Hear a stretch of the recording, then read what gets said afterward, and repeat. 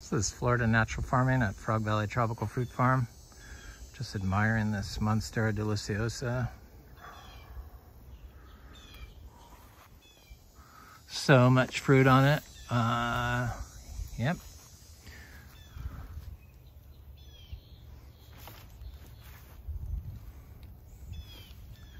I've spread this plant around a little bit. I need to spread it around some more. I'm going to divide some bananas today. That's the kind of stuff I like to do.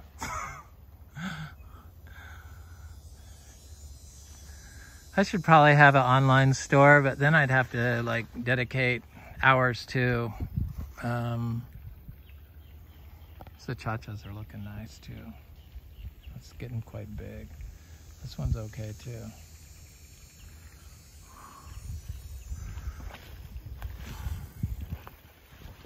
I'd have to dedicate so much time to doing something I hate, and then I have such problems, and then it would take away from my time in nature. I need to spend time out here with the birds and the bugs and the snakes, the critters. Makes me feel good. This cashew is like looking good. This one over here is looking really good.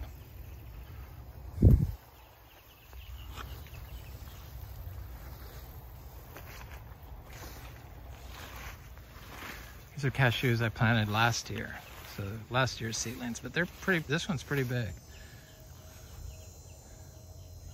If we had gotten rain, it would have been huge, but they do well here. The cashews really do well here. They're a super easy plant. You know, we're a Biodynamic certified rare tropical fruit farm. I grow rare aroids, rare house plants. Here's a seedling mango from last year. Not the biggest plant, but it's doing good. So we have to grow everything the same way, and we basically are a closed loop system, and I don't water anything out here. It's totally unnecessary here. I've been focusing on soil health, low nitrogen inputs to build fungal matter. And we're still organic certified for a couple more months, but I'm not going to continue being organic, USDA organic certified. I'm just going to stick with my certification I believe in, which is biodynamics, which is superior to organic certification. Well, it's harder. Requires more stuff. They look closely at animal husbandry, and they strive for you to become a naturalized farm. Hello, we're here.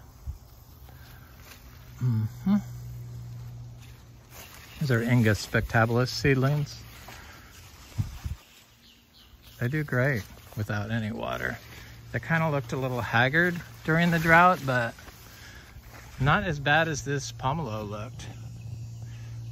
And it looks great now. It looks like it's grown 8 inches. We've been getting about 2 inches a day for days on end here. And we don't have any standing water issues. We used to when I first moved here, and this was lawn.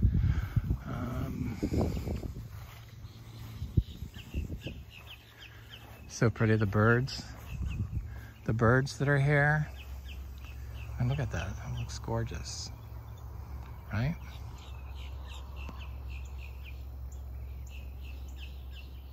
I got these angel trumpets all on the right, but they're not very big yet. There's one right there.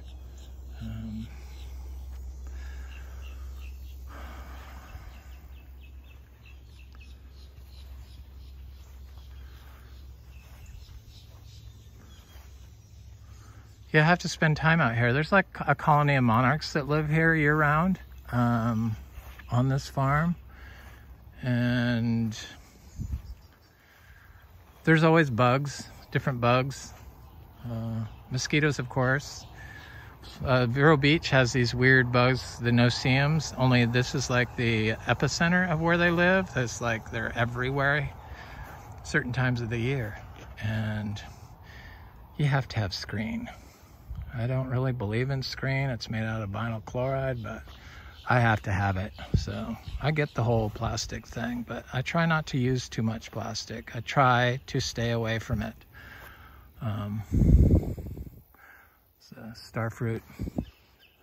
I don't like starfruit, especially after I ate the Monstera deliciosa. I haven't been able to eat a starfruit since then. It's so strange. There's a Ras Sapote.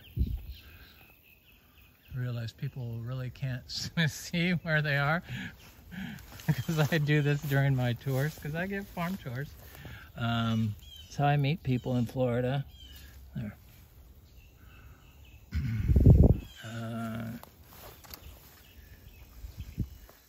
I'm pretty sure this is a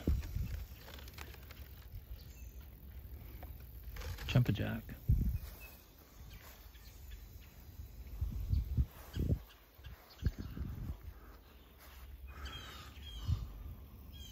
All kinds of stuff in here.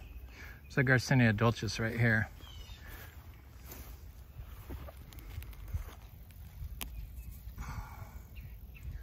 It's looking good. Citrus. All grown the same way in our undisturbed orchard floor. I have a little footpath here. That's how I was able to come in here. I need to mow these footpaths. Giving tours, it's like people come by and it's like, and then I'm like, oh, don't step there. It's like, you can't really see the path, so it makes sense to, I could put paths in here without damaging the system where I'm already walking.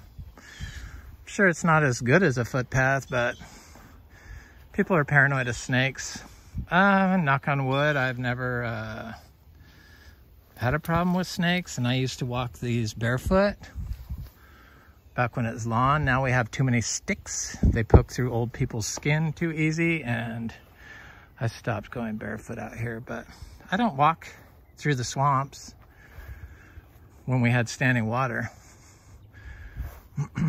in the summer. No, you can't do that. I planted some little ebu out here finally. No, that's a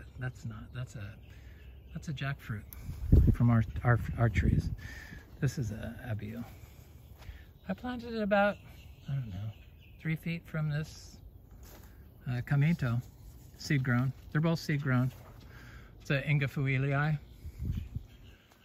It's a fruiting Quaimuc seed grown, but it didn't hold any fruit this year. But our other grafted Quaimuc tree fruited. Last year was the first year this fruited. It gave me 1 fruit to maturity. Our other Quaimuc that fruits is a different type. Came from Excalibur, the grafted tree, and it's got a lot of fruit on it. I'll go look at it. I've been looking at it a lot.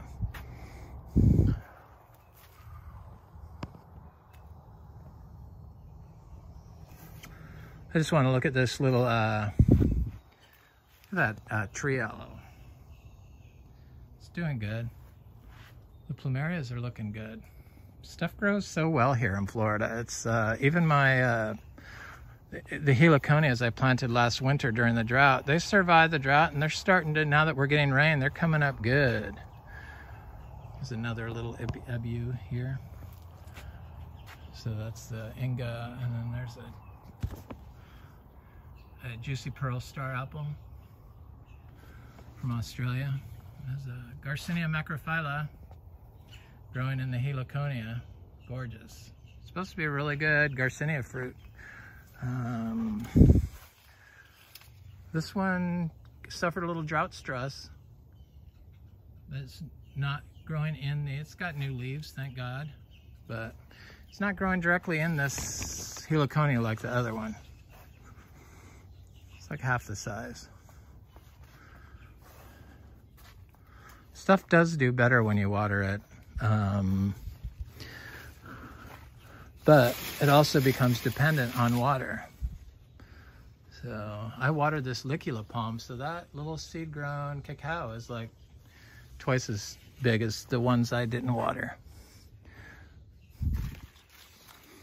I'm not really in a rush to grow the plants big. It's like the only stuff I water. But, you know, because this stuff is near there, it's kind of considered watered. I consider it watered. This is a canistel. Did not fruit this year. Flowered like crazy, but none of our canistel fruited this year. I think the freeze had something to do with that, followed by the drought, but the drought doesn't seem to bother them. There's a big achacha there.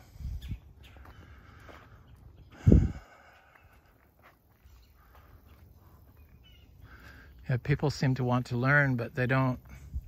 They look on Facebook for inspiration, and really people should be getting out into the nature in Florida and looking at what's going on and really asking themselves why they ask, what do I do about this pest? What do I do about this? What do I do about this? How often should I water? And ask that to the plants while you're on the tour. I mean, really, it's just like dumbfounds me when I listen to people trying to piece together how to grow a plant.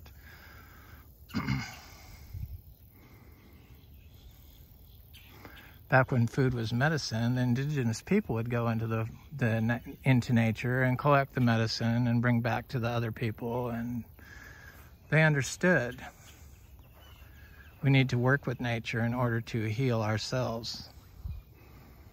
But now it's like, it seems everyone just, I don't know, they want to know.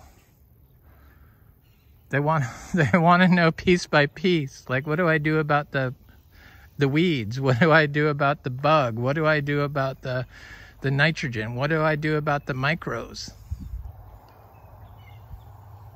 I mean, ask those questions while you're walking through a beautiful native park, or a park with native plants. And I know that those indigenous plants, they eradicate from those plains, so they do well too. So it just, I don't know. There's two types of people that come here for a tour. It's the ones that ask, what do you do about the bugs? For example, on your sugar apples, because I guess people can't fruit them or grow them because they get bugs. People can't fruit or grow guavas without bugs. And it's like, no, we don't have them. We don't have any problem. So I think it's the piecing together the snap-on agriculture methods they perfected.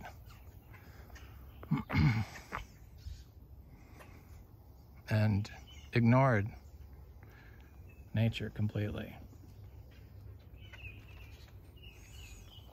Completely.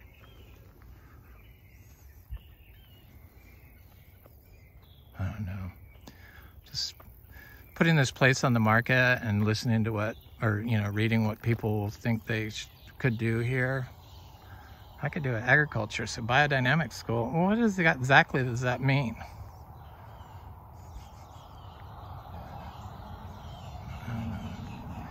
I think people need to spend half their time walking through park land and asking the questions they would ask somebody on a farm, and then look at the trees. I mean, then the only thing that we got from the indigenous American people is three sisters. It's so pathetic. Oh, okay.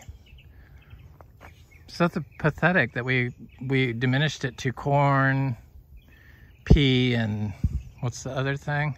I can't even think of it. When in actuality, it's all plants are sisters. When you go into nature, they're all growing up against each other. I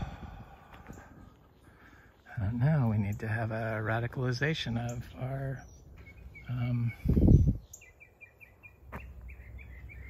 radical change to our agricultural systems, back to nature-based systems. I mean, that's the whole purpose of biodynamic, is to create a system that is run by nature.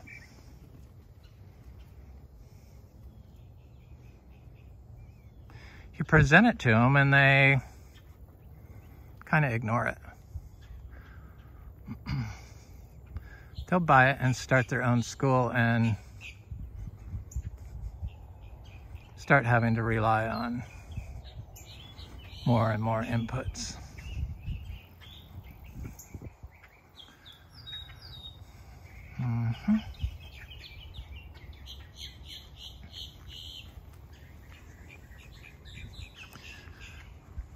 Yeah, I should have an online store to sell my seeds and my fruit, but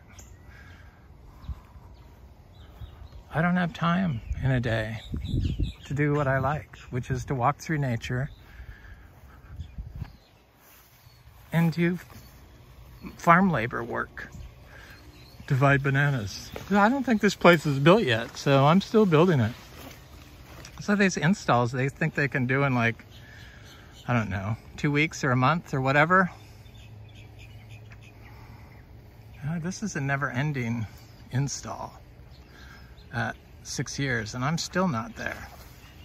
Install meaning dividing plants and planting more and learning more. Here's our Quimoc. The fruit's good, looking good, baby. Oh, my favorite fruit. I'm so excited about this. I have not eaten enough of these to make myself sick. Last year we only got 5 fruit. This tree, I've been trying to grow this tree for 10 years. I've had that seed grown tree for 10 years. And I planted it in the lawn because I used to do lawn and wood chips. And didn't water it though. And it survived and growed up. And I learned that wood chips and sand and trees, I needed something more. So I discovered my zebu cows and I let the nature in. I gave nature front row seats to what I was growing. I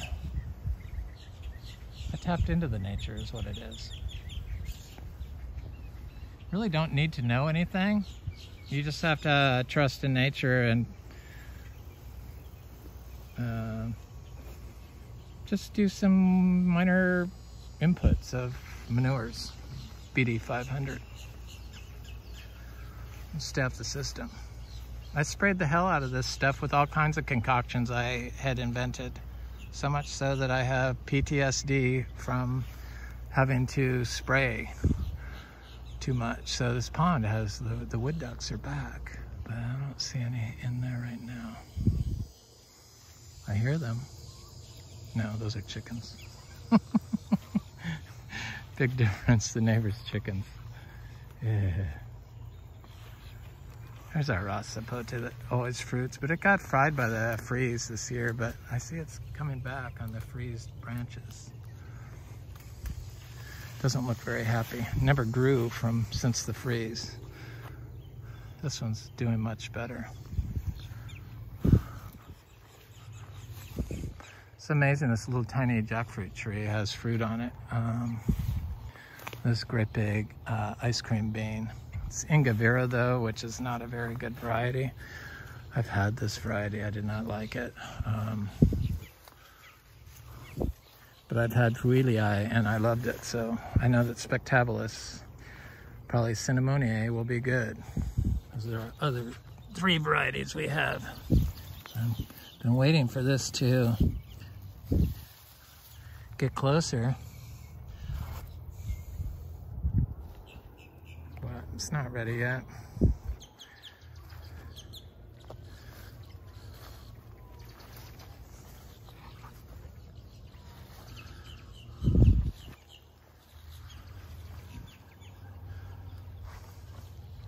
The asparagus is doing good. So this is seed grown asparagus, and it does good. Here, you just can't remove the top of it, but there's a bunch in there. It's just now starting up. See, it really wasn't doing anything during the drought, but the drought didn't seem to affect it. These plants are all used to changes in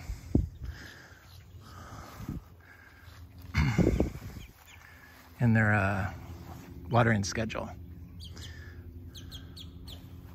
So they do just fine with drought. This ginger, this torch ginger that I divided during the drought probably wasn't the best idea, but it's doing okay. It's coming back. Last year it was like 10 feet, but the freeze knocked it back. That's what that dead stuff is. And then I took about half of it out, more than half I think, and spread it around, which maybe I should have waited till it was raining. But I thought for sure it would rain because it's never been drought here before. So here's our purple asparagus. Okay.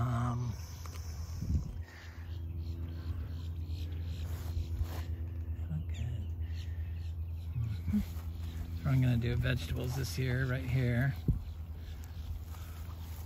There's asparagus all along here. The edge of here. There's one here. And there's one there. They do good. Anyway, this is Florida Natural Farming at Frog Valley Tropical Fruit Farm. I hope you have a beautiful day.